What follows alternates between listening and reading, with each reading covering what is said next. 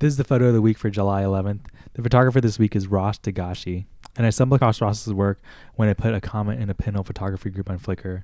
He was kind enough to reach out to me and guide me through how pinhole photography is a little bit different than regular film photography. Ross's photography really shows his skill as a photographer and a technician. I'm still really not sure how he gets his images so sharp. He's using cameras that he makes by hand with few materials.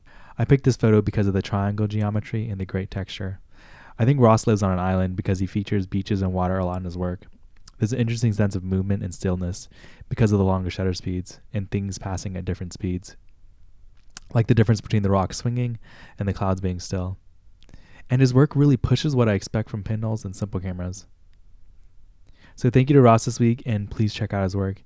And if you would like to be featured on this photo of the week, the easiest way to do it is to follow me on Flickr and just to post images. I follow everyone back and I check it daily.